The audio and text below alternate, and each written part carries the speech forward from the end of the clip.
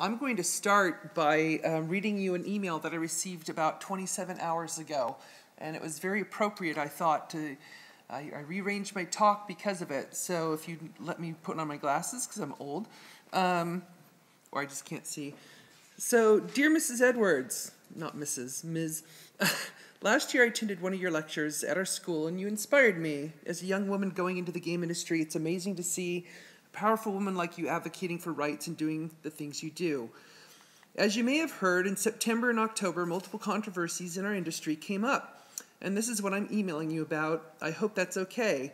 Within our school, we have a personal Slack channel that we use to discuss the things that are going on in the industry right now.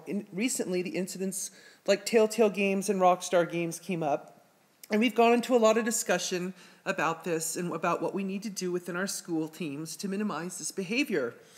In the Slack channel, I see a lot of things like, we need to unionize the gaming industry messages, and I see a lot of, we need to get out of this mindset.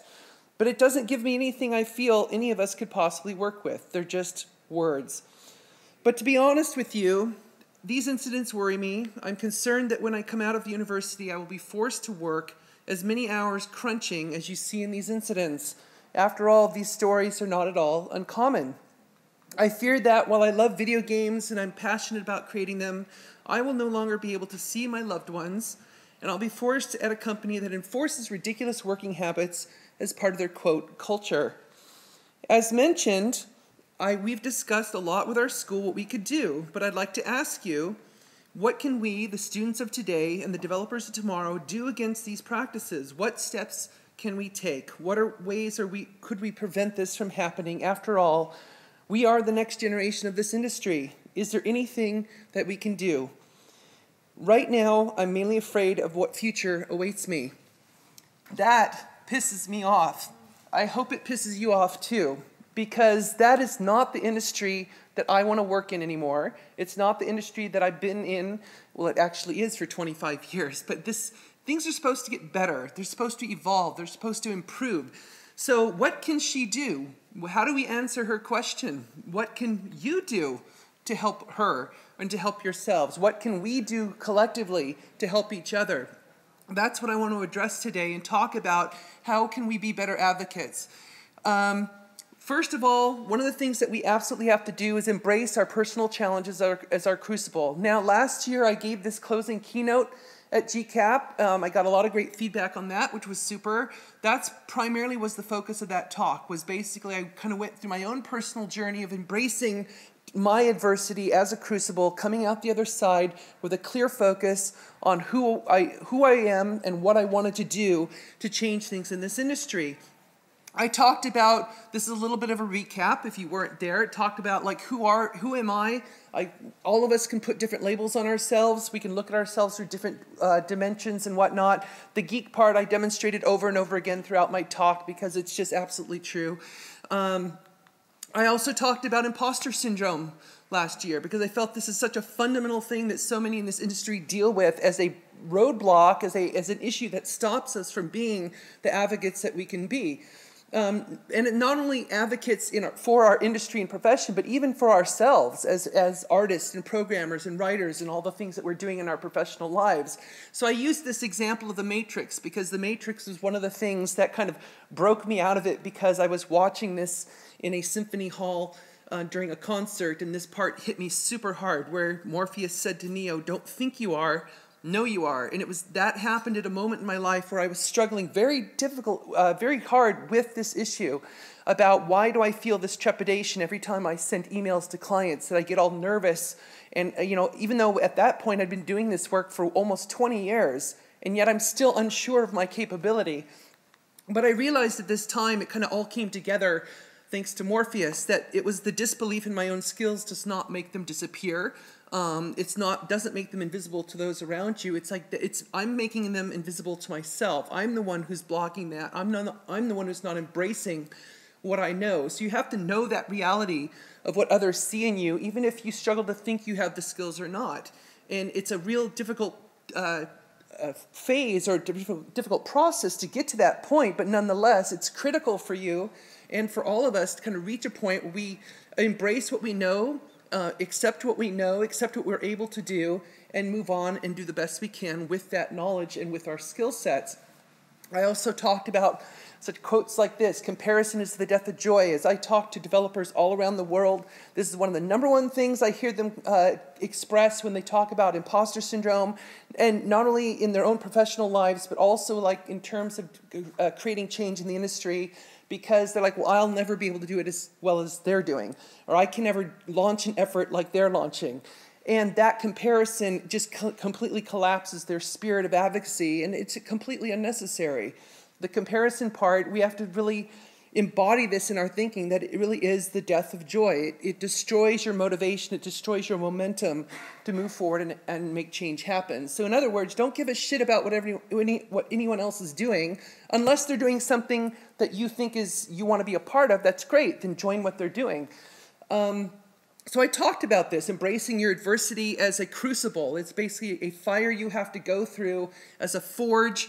I talked about the supreme ordeal. If you follow Joseph Campbell in The Power of Myth, he talks about every hero has to go through the supreme ordeal where they start out normal, then they go through this whole episode, and they come out the other side wearing spandex and have superpowers. But I kind of see it that way, because I am a geek and I love Marvel and all that kind of stuff. So I kind of see it is a form of embracing your superpowers, because I believe that every single one of us have unique skills that nobody else has, because nobody else has your life experience. No one has the context of your origin, your upbringing, all of these things which all inform your skill sets. It doesn't matter if you're in a room of 30 or 50 or 100 artists. Every single one of them is different. I talked about how when I came out of this, my friends actually noticed a difference in my attitude. They kept using this word fierce. You seem fierce now, whereas before you were kind of more soft-spoken and quiet and didn't speak up much, and now you're just like, you won't shut up. And it's true, and that kind of came through in a lot of expressions. I kind of showed that even in my cosplay that I do with my daughter, it's kind of an expression of not necessarily just my geekness, although that's part of it, but it's also an embodiment and an external representation of how I now feel about myself. I feel kick-ass. I feel capable of making change happen. The other thing I talked about to some degree in that keynote was about the second point I want to make today, is about making that conscious, deliberate choice to advocate. It's one thing to rage, it's one thing to be angry and to identify things that need to change, but the next step is actually being a part of the change, making that conscious choice. For me, it's because this phrase was echoing in my head for many years. It's something we've all heard before, but for me, I really took it to heart. And I kind of reached a point during my own crucible phase where I came out of it saying, I am never going to be this person again. I am not going to let things just go by. I don't care what it is. I don't care if it's an injustice in our industry. I don't care if it's somebody on the street who's being robbed. I'm going to step in and try and stop it. I'm not going to let things just happen and turn a blind eye, because that's why stuff keeps going on without change. And so that was a motivation for me. It's like, and yes, it sounds kind of heroic. I don't care. Some people think I have a superhero complex. That's fine. You know what? It works for me. And that's what's important.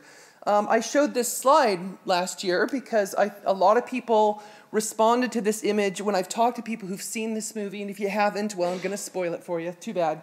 But so many people, men and women, had a very emotional response to this one scene in the movie, this is where you see Wonder Woman basically for the first time in her full glory, stepping out of the trench in World War I and trying to stop a conflict that nobody else can stop. And so her partner that she's with, Steve Trevor, tells her, we can't save everyone in this war. That's not what we came to do. But her response is, no, but it's what I'm going to do.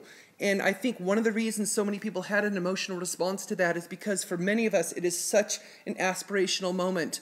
It's like we wish we could be that person who has the courage to step out and to take action regardless of what's going on around us. And I think to this day, I think for a lot of people that still is a motivating factor, but it's also a huge challenge. It's like to reach that point where you have that degree of courage. Not only is she stepping out of the trench alone, but she's also wearing something that's pretty non sequitur for that time period too. So it's even more, like, wow. I talked a lot about righteous rage too. We all have a certain amount of rage against things we see happening, whether it's politics or culture or social issues, whatever it might be. In our industry, you know, just if you were in the rant session, we are all ranting about something. We're all full of some form of rage, but I don't think it's enough to just be angry. You have to channel it. It can't just be raw anger that we see in social media a lot of times, where people are just like, you know, everything's bad, everything's terrible, I wish the world would change. It can, but we need to focus that anger. We have to focus that rage. And so for me, it's basically seeing it as a rebuke of injustice. It's not about just being angry because people crunch. I'm angry about it because it's wrong. It's a wrong practice. I don't think it's something that we should be doing. I get angry when publishers screw over indie developers with unfair contracts. I get angry when sexual harassment is reported in a company and managers don't take it seriously. These things are wrong, and they're always wrong to me. It's like, yes, I'm making a moral judgment here about what is right and wrong, and I make no apologies for that. So where do we start with this? If we have this kind of righteous rage, we have this commitment, okay, fine, I want to change. I want things to change. I want to do something. So we have to keep focusing on the cause over the fear, because I know so many people are held back by that fear. Sometimes that fear is attached to the imposter syndrome issue, because they feel like, I just don't have the skills, I'm not a speaker, I'm an introvert, whatever it might be. But a lot of times I've seen people, even the most introverted, closed people, open up and take action because they focus on that cause more than anything. They take the long-term view about, this is what I want to change, this is my goal.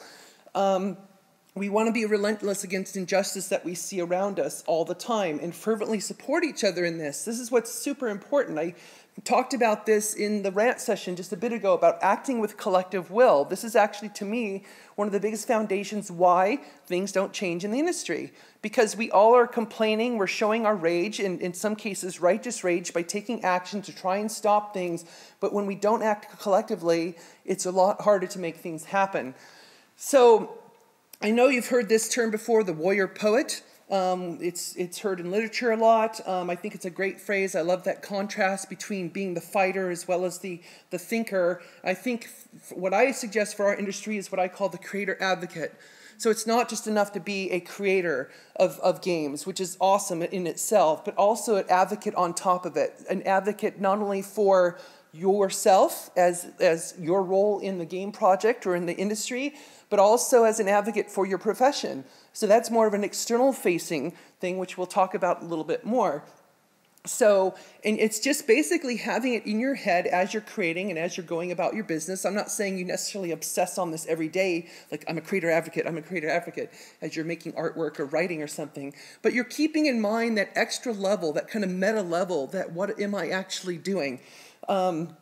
And one of the things I think that all creator advocates do, and they fully realize in the course of their work, is first of all, they embrace their role, which I think is very important for a lot of people in this industry to realize. And what I mean by that is that we, as game creators, represent the current evolution of human narrative. Here's just a simplified list of all these forms of media that have happened since the beginning of human history. And these are all forms in which narrative and storytelling have been passed down from generation to generation. And currently, games down here, we are that current form of evolution. You know, film is still around. A lot of these mediums are still around, of course, because they all have a certain way of telling stories. Well, so do we. We have an interactive component to our storytelling that is more unique than any of these other forms. And so we are currently defining how human beings pass stories on to one another. That's no small task. That's no small, a mission that we have. And I think a lot of us, we may not wake up every morning and think about that, like, I'm evolving human narrative today. But that's essentially what we're doing. And I think it's important to realize that in the course of our work and kind of keep that in the back of our minds. The other thing, too, I think, and a lot of us know this, I think, already, whether it's instinctually or just we know it blatantly, is embracing our influence as a medium. And so just if you want to talk about the economic influence alone, here you go with here's the revenue of games compared to all these other forms of entertainment. This is all the revenue last year. This is in euros. You see here different forms of media. And we've already known, we hear it touted a lot that, well, games make more money than film and music combined. Well, we do.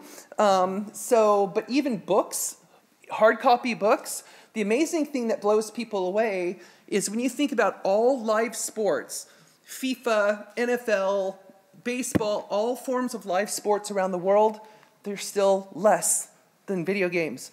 So we are a major economic force. We are a major cultural force that is shaping how people view games, or basically how people view narrative. And so this is no small thing. I mean, when I've shown this chart and when I've talked to people in the public about it, they cannot believe it.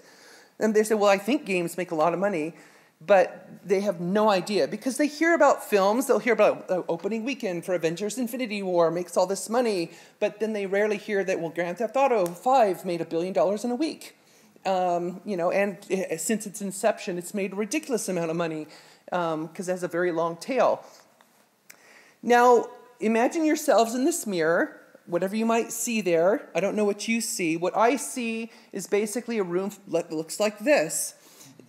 Yes, I have active imagination, but honestly, I think every one of us has a certain skill set and a certain talent that we bring to this industry that is wholly unique, and we have to find ways to leverage that. That is, we already are bringing it to the industry as creators and as contributors to the art form of games, but it's that other part about how do we become an advocate? What do we actually do with our superpowers to take them to the next level and actually push forward the conversation about games as an art form, games as a medium, and games as a workplace and what we need to do here. So another thing that I encourage people to do, which I did for myself, is create a personal advocacy strategy. So you want to be an advocate, great. So you're committed, I want to do something about this thing that's happening over here. So you have to first figure out, okay, what exactly are you going to do? Where are you going to start? So I remember last year I was on the stage here at the closing keynote and I said, I'm going to make a website, gameadvocacy.org. Well, guess what? I made one. So I've got a website that I started after the event last year. Basically, this is just my personal expression of my form of advocacy. I have a front page, which is not a big surprise. I talk about initiatives and other things as well. It's a pretty simple website. It's not, you know, it's not that complicated, but it's my way of at least putting a footprint saying, okay, here you go. Now the world can see this is exactly what I stand for. And I encourage people to decide basically what does it look like for you. It doesn't have to be a website or anything like that. It could just be like a post-it pad that says, I want to do 1, 2, and 3. These are the things I really want to accomplish. Whatever it might be, do what you need to do. The other thing is focus on the issues that define your righteous rage. It could be one issue, it could be many issues, but I think it's super important to really be introspective and think about what is that thing that's really making you so pissed off or you're so passionate about that you want to see this change in the industry. It could be something hyper-local. It could be something in your school, in your company. It could be the relationship between you and a manager. It could be something in your local community that you don't think is going well. Whatever it might be, you basically have to focus on it and define what that might be. In my case, I came up with this list of initiatives that I put on my page because after I was thinking about it, what are the core things that are really making me angry about this industry? Well, I defined it as 4 different points. One is about perception. So I really don't like the way our industry is perceived by the public. I always thought that trade associations and other associations, that was their job to better promote us to the public. Well, guess what? They don't.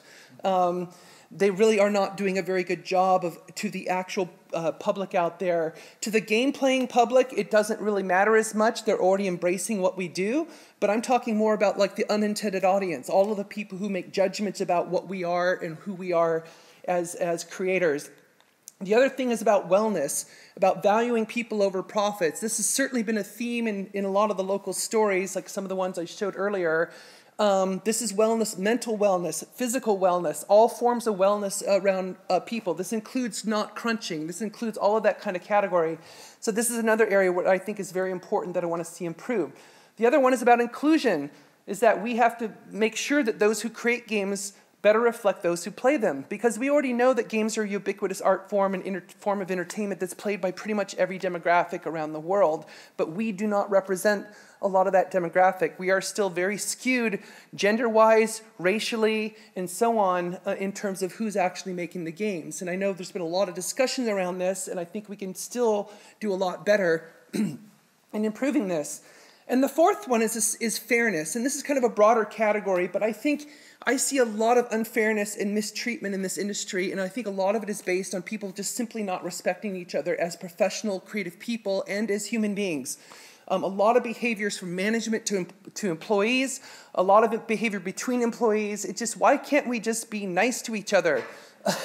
You know, it's just like, it's that simple, really. Why can we not at least, you know, take on a form of civil discourse when we disagree with each other, instead of like, you know what, I don't like what you're doing, I'm going to go on Twitter and yell at you on Twitter about it, and get all my friends on Twitter to yell at you too. It's like, what the fuck? Really? It's like, is that where we've resorted to, that social media is our crutch, that we can't just go talk to somebody face to face? I mean, I see this stuff happening all the time. It's like, we can just treat each other with a sense of fairness and not necessarily, you know, feed them to the dogs of social media. That's editorial aside. Another thing too is define a specific action you can take and then do it. And I mean now. Do it now. Don't wait. Don't, you know, say, well, I'll do that next month when I've got time. You're not going to have time.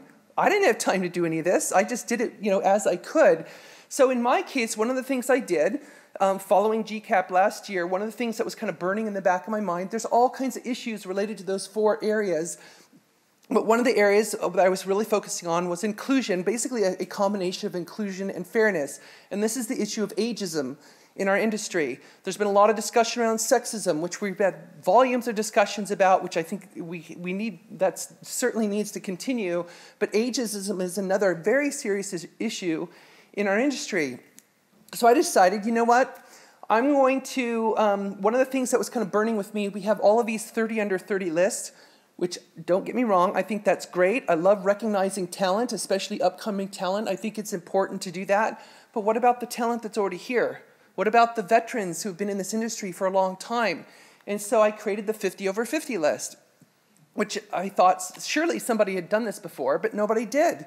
So to my surprise, it was a simple thing to do. I basically created a Google form with questions for nominating people. I put it out there to my community on social media and elsewhere, and basically said, hey, I'm looking for nominations for people who are over 50 years old who are still actively involved in game development. Give me some names. You know, tell me, you know, they basically give me a name, give me basically a little bio, like, who is this person, what have they done?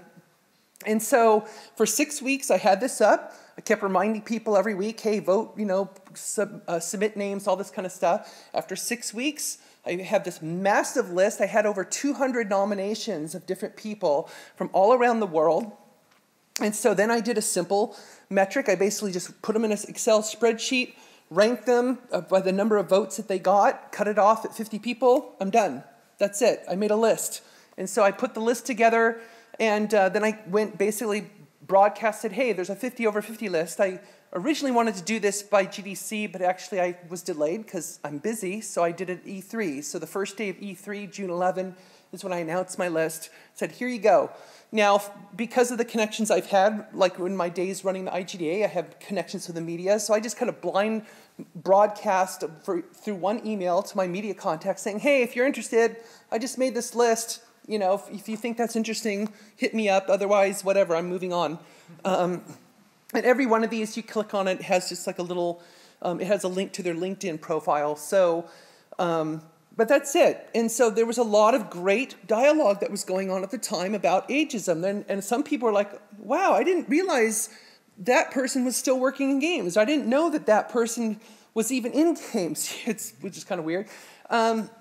But a lot of these names, you go down this list, amazing people, you know, there's a lot of familiar names, Brenda, Brian Fargo, I mean, you know, Don Daglow, Ed Fries, all of these people over and over, a lot of well-known people. There's a lot of people on this list that not a lot of people know about, but they might be educators, or they're in other roles where they've touched a lot of lives because they've been working on the education side, which I consider to be part of game development. Education is certainly part of the ecosystem of game development. And so it was great to get this kind of feedback and to elevate this issue and to see it roll onward. And I did get some criticism about this list, and I think the criticism was fair. Like, I couldn't believe it got in Variety. That was the part that blew me away. So like I had some people on the back channel emailing me saying, why am I not on this list? You know, don't you know who I am? And they like sent me their, literally sent me their CV. And they're like, you know, I'm famous. You know, I said, yeah, but it was based on nominations. I didn't, you know, you were in the list, but you didn't make the cutoff. That was the key. And they were a little upset by that. But, and I made very clear on the website, it's not curated, it's a simple nomination process with a cutoff. That's all I did. I didn't try and curate the list necessarily. I was glad to see that out of 50 people, I believe there was 14 women who were on that list, that's pretty good. I was pretty happy with that. So it got some good feedback. There were a lot of good discussions. It kind of spiked the conversation about ageism, and now we're back down into whatever. We're just heads down doing our thing again. There are some follow-up things I'm going to be doing with this because I got some great ideas from people. Like, for example, one person gave me feedback, and they said, don't you think that because some of the people in that list, they are working in education, they're actually not in a game studio. And so some people are saying, don't you think that the reason they're in education is because their age is preventing them from getting a job in a game studio? That's a great question to ask. That's going to be another survey I'm going to do soon to ask people who are in this age group, do you think, have you had barriers to getting an actual job in a game studio because of your age? Do you think that's been a problem? Although it's natural that in any industry, you tend to have older workers do gravitate more to the education side because they take on a more mentorship teacher role, which is completely appropriate. But in some cases, there are people who would like to still actively be employed in a game studio, and they do find it difficult to get a job because of their age. And I know many people who've had this problem. The other thing, too, is align yourself with like-minded people and act collectively. Because obviously for a lot of these issues, whatever issue it is that's burning you, it's very unlikely that you are the only person who has that issue that you're on fire about. There's a lot of people around you, even if it's a local issue, there's going to be people who probably share your opinion. So try and seek them out and work together because that's really how you can make change happen. So collective action does occur when people work together to achieve a common objective. We see it all the time. There are great examples of this happening in politics and culture and all these other arenas, but it has been recognized that individuals often fail to work together well to achieve the common goal. This is one of the reasons why I think we have not seen unions form in the game industry after all of these years and decades of having these same practices affect game developers' lives, but we've been very slow to unionize. But you know what? If you look back at the history of Hollywood, which is heavily unionized now, they have the same issue.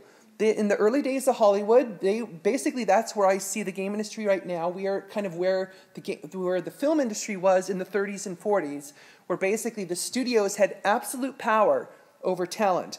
They were the ones who controlled. The studio told you what film you're working on, whether or not you're starring in that film and whatnot. And then there was this shift that happened with the rise of unions and basically the rise of talent. And so the power dynamic shifted in Hollywood. So now who's in charge? The stars, the directors, the people who actually are making the stuff. The power shifted in their direction. And so that's basically a lot of how Hollywood is run now, although it's more of a kind of a push and pull. But at least there's a little more equity than there was in the early days of Hollywood. And I kind of see that's where we are in the game industry now. And it stands to wonder where we're going to end up if we're in the equivalent of the 1930s and 40s for the game industry right now. But there are efforts that have been started up. So since I brought this up last year, but then Game Workers Unite, they emerged at GDC this year and made a big splash there, and they've been making a lot of comments and a lot of effect in the community. They've started chapters all over the world, including here in Australia, and what their goal is to basically inform people about the idea of collective working together collectively and potentially forming a union or actually creating some kind of leverage that's going to help each other out. And formal leverage. Last year in France, the STJV started, which is a small union in France. And so the effort is starting to move forward. A lot of people feel that kind of leverage is necessary in our industry to counteract a lot of the injustices that we've been seeing lately. And I do think there's a lot of value in that. And I think that is definitely a solution that we need to explore. There was even someone yesterday who was walking around handing these out here at GCAP.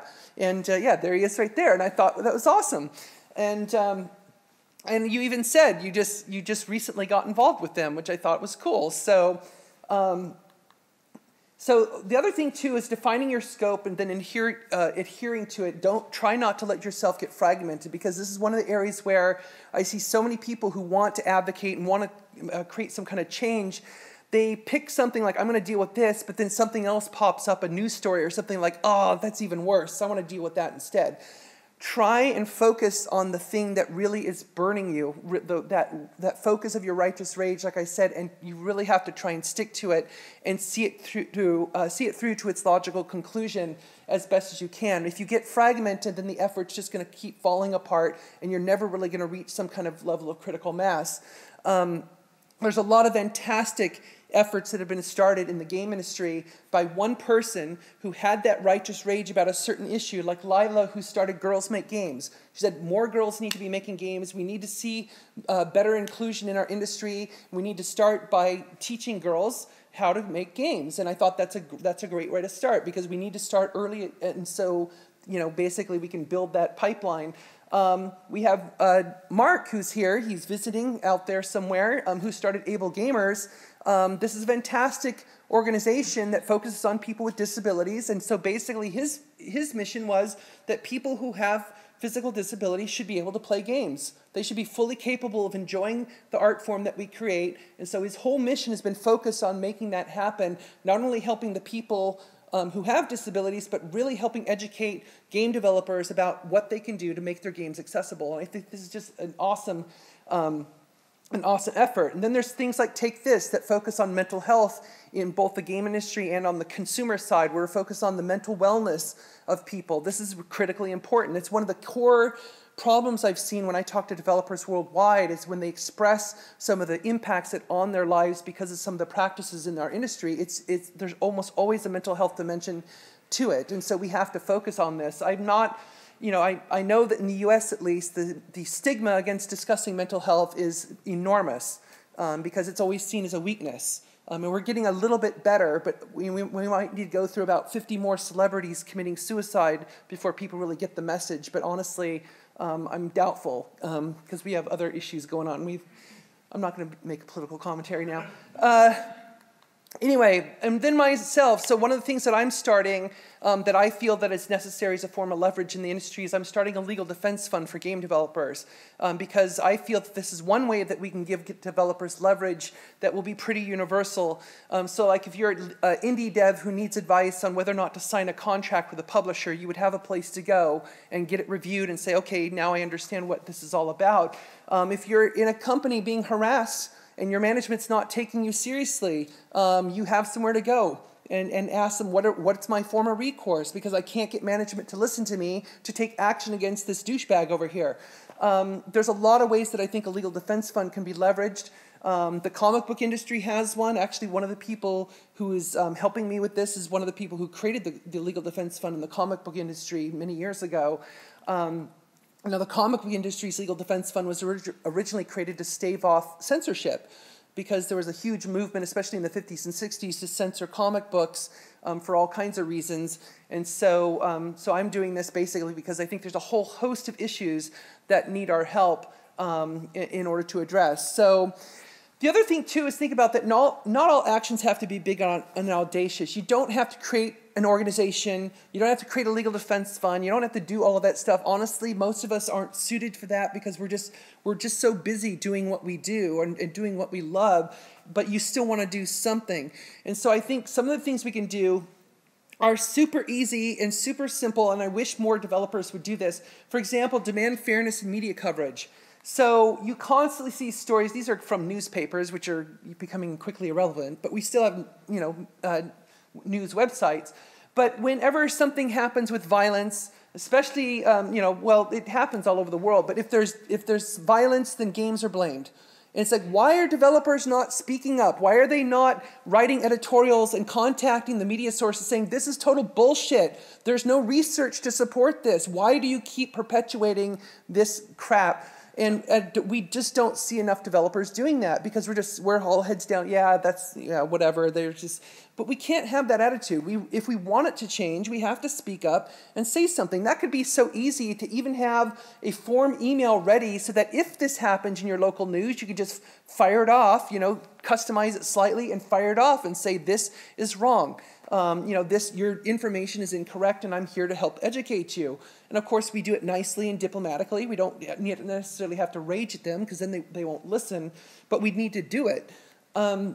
We also had to think about pushing for equal time in mainstream media. This is slowly changing, but we see a lot of news sources which focus so much on other forms of media with book reviews and movie reviews and all that kind of stuff, and they kind of get all the glory. It's like, what about the game reviews? Why are we not next to all of these things? I mean, there's more people consuming us than these things, okay? So it's like, why are we not getting the same kind of attention and time in media as some of these other art forms? And that's one of the things, again, we should push for that.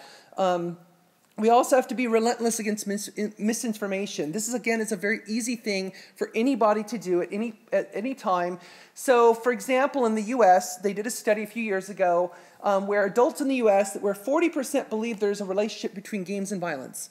Even though the Supreme Court of the United States in 2011, when they ruled that games are free speech, which is a major victory for people in the U.S., even the Supreme Court of the United States, they said there's no connection between games and violence. And yet, you know, most of the public still believe this.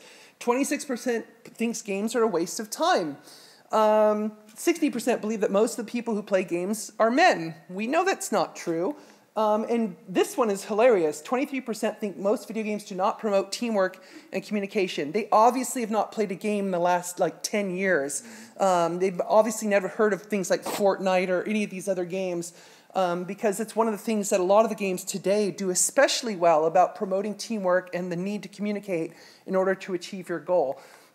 I mean, some of the basic statistics that we know in the industry are things that the public constantly get wrong. When I engage with the public, and when I engage with government officials, and I keep hearing them not understanding these stats right here completely blow away most of the people I talk with in the public. When I tell them that there are more women in the 30 to 40-something age range who play games than boys below 18, they tell me, you're full of shit, I don't believe it.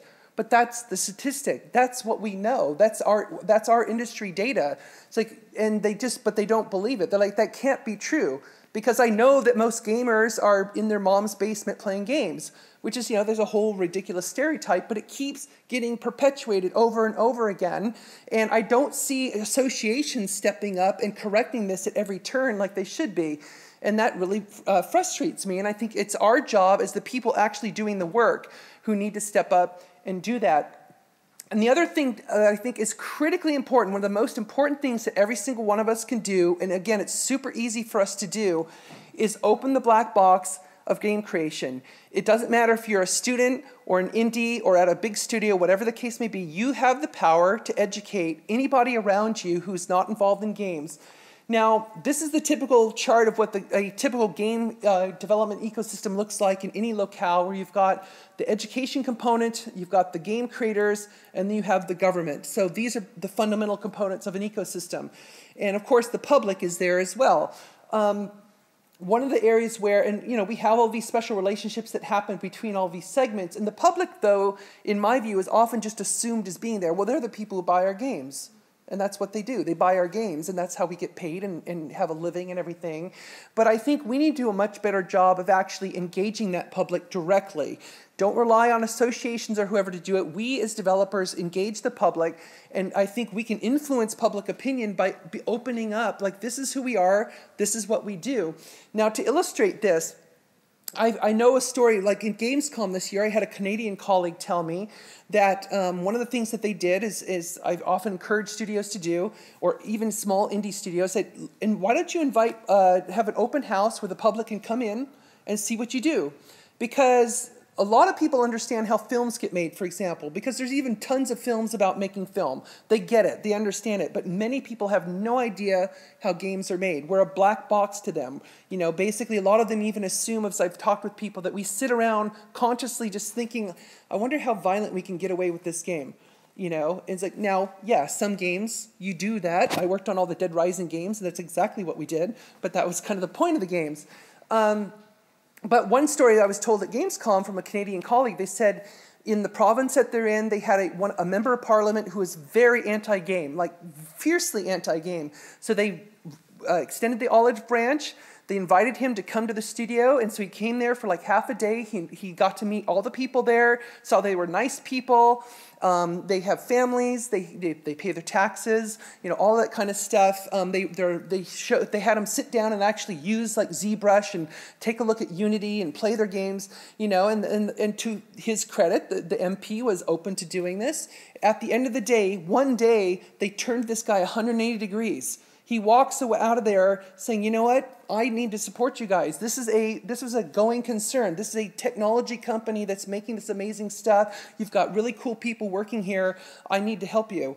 One day. Now that's not typical, obviously. I mean, usually it takes a long time and a bit of needles under the fingernail torture of politicians to make that happen. But it's amazing that it can happen. That you can actually have that kind of influence, and all they had to do was just reach out and be the ones who took the high road and said, we actually are going to help educate you on this. The other thing, too, is we have to pace ourselves and enjoy every little incremental victory that we have, because obviously, if you're trying to change like an entire industry or like some large issue locally, it's not going to happen overnight. Even with that story I just told, okay, great, they got one MP to be on their side. It's a start. That's a huge victory. It's an incremental victory that they need to celebrate and then foster that relationship with him. And maybe he can help convince other politicians in that area to support the game industry as well. Because I think one of the things that we have to do is really remind ourselves that our goal is not to change the world as a creator advocate. I know that's basically the foundation of how we get started with advocacy. It's like, I'm going to fix this, I'm going to change this, everything's going to be different. It will be someday, but your job basically really is to change only your small piece of it. So if you identify that piece that you want to change, no matter how small it is, and you make a real concerted effort to do it, I think when if we're all doing that at the same time, collectively, we will change everything. I'm fully convinced of that. I've seen it happen in other industries. I know it can happen in ours. And so, it basically relies on every one of us to make that conscious decision, to step up and take that role and as a creator advocate and decide, what am I actually going to do to make life better, not just for yourself, but more importantly, for everybody around you. I don't want to see this kind of statement made anymore. I don't want to see an email like this ever again. I know I'm going to get more like this. I get emails like this every once in a while, but this is the last thing I want to see. And I think for a lot of us, we do not want to see students and young people who are so aspiring to go into this industry and to be the future of this industry, to be walking into it with that kind of attitude. And so I'm hoping that all of us can work together to make that change. So there you go. That's it. And there is some time for questions if you have questions. Thank you.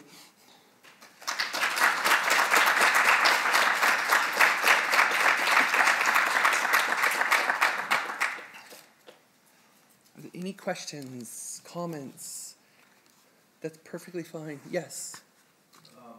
One of the things I constantly see thrown around, especially from the biggest studio, is that you should feel grateful to be in the industry. And that's why we're going to pay you shit, and that's why we're going to run you into the ground. Yeah. I'm not quite sure how to bring that up as well without feeling like my job is in. Yeah. Well, honestly, that's part of the choice that every one of us has to make. It's not an easy choice. I've advised a lot of students that when they go in for a job interview that they need to raise the question, what are your diversity numbers like? How often do you crunch? Basically, what does work-life balance look like here? And especially if they've done their homework and they hear that there's actually some negative stories about the company, they should bring them up in the interview. And they say, well, I might not get my job if I bring it up. It's like, but do you want to work at that company then? It's, well, I want my dream job. It's like, is that a dream job?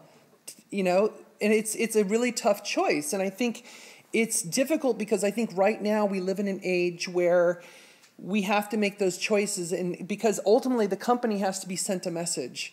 And I think if they're hearing from incoming talent especially that I am not willing to work under those conditions, I can guarantee you that HR people, they take that back to management and say, look, I'm hearing a lot from prospective talent that they're hearing about our work culture here and they're not so happy about it. Now, if the management is shitty, and they'll say, well, fuck them, we'll just find other people who don't care. And they will. They will. They'll find somebody. But I think that message has to be reinforced one way or another. And but that comes down to a very personal decision, do I want to take that stand? And I know how absolutely difficult that is, because you want the job. I mean, you want to have a job, you want to work in the game industry. The other way to do it is you have a conscious decision, okay, I'm going to take this job, but once I'm inside the company, then I'm going to raise hell. Now, that's what I did at Microsoft. I never intended to work at Microsoft because I saw them as the evil empire when I was back in college. But I ended up working there for 13 years. But once I was inside the company, I noticed things that needed to be changed. And so I found that if you are inside the company, it's to use the viral analogy, a virus has much more success when it's actually inside the body. So you got to get inside first, and then you can infect. Trying to get in is the hard part. So oftentimes I've suggested to people that if you're willing to do that, and kind of in the same tone, have that creator advocate's mindset. It's like, okay, I'm going to go into this company wide-eyed. I know what I'm getting into, but as I'm there, I'm going to try and change things. Now, I might end up losing my job over it because I keep raising hell about it, but that's a risk you're going to have to take if you're willing to take that risk. But I think if people, that's one of the reasons things haven't changed, is because people don't do it. And I realize it's sacrificial. I totally get that. And not everyone is in a position to do that, and I can appreciate that. But for those who might be in a position to do it, I recommend that they make the attempt. Get inside, raise hell, or even if they're willing to just, go interview at a company you don't want to work for, but their culture might be shitty, so you go to the interview anyway, and then go to the interview for the sake of making a point. Now, that's kind of wasting their time, but, it's like it's a little bit subversive, but that's fine with me. I have no problem with that. But I think it's important that actions like that have to be taken, and that's why I mean collectively. Imagine if everyone who was interviewing for the same job at the same company was sending the same message to the people, to the management when they're going in for the interview. Like everyone's asking those same questions. I can guarantee you they would be taking notice of it. And now, they might think there's a conspiracy, and maybe there is, but but that's fine. Then if they're worried that there's a conspiracy to undermine the company, then then I'm glad they're worried. So I know it's not an easy issue. It's not an easy answer. And that's where it really kind of you have to dig deep. Like, okay, well, how much am I really into this advocacy stuff? How much am I really want to, do I want to stake my career and put it on the sacrificial pyre to try and forward the mission or forward the goal? Some people are willing to do that, and some people, I completely understand, don't. And that's where we have to kind of really be introspective about what our comfort level is at doing that. So it's no easy answer. I wish I had an easy answer for that. Yes? First of all, I just want to give a bit of plug. We have the Arts Law Centre in Australia. Yes. It's a not-for-profit. So if you've got any kind of legal questions, highly recommend Yes. you go and talk to them. And they do, it's not just for projects and organisations, they help you with employment stuff as well. And it's either low cost for simple stuff, free for simple stuff, or low cost if it's a bit more complex. But my question though, Yes. Is there something that you can see, I really took to heart the idea of just focusing on one thing that might be visible. Is there one thing that you can see in Melbourne or Australia here that you think the people in this room might be able to kind of focus on and get some traction on? Well, I mean, I can only conjecture because you know your community far better than I do. I mean, this is only my third time here, and I love this community, and I love this week, but my sense of the community, the thing I hear the most here is about the political engagement. Not necessarily in Victoria, because obviously I think you've had a lot of support from Film Victoria and Creative Victoria and whatnot, but from the national government, which has had some of the same problems we have. And I think that level of engagement that's often the complaint I hear from developers here. About that our government just doesn't get it at all. I know a couple years ago or so, they withdrew funding. They had an indie fund which they withdrew, but I think they partially restored it, to my knowledge. No, they didn't. Okay, well then fuck them. So, but I was going to say something nice about them, but but that so that to me that's often the complaint I hear. Of course, that's a national level thing, but I can guarantee you might have more traction than I would at the national level right now, because I won't get any traction at all. Yeah, So, but yeah, I think that's really something that you have to define, because I don't really know. But that to me is what is the number one complaint I hear. And it's not an uncommon complaint at all. I mean, I was just in Iran 3 months ago, and the joy of being in Iran was that the developers there, they expressed all of the same frustrations all of us express anywhere else. Discoverability of my game, the lack of engagement from the government. Although at the conference I was at, the Minister of Culture was there, and the mayor of Tehran, who's a woman, she was there, which was awesome. But yeah, they express all the same frustrations. So it's just, in their case, their biggest issue is that because of economic sanctions, they actually cannot get their games out, and they can't get money in. I mean, one small indie company in Iran, they have to funnel their money to Austria, then to Oman, and then to Iran, which, at every stage, a cut gets taken out. But anyway, that's a tangent. So, okay, 5 more minutes. Any more questions or comments? Going once, going twice. All right, thank you very much.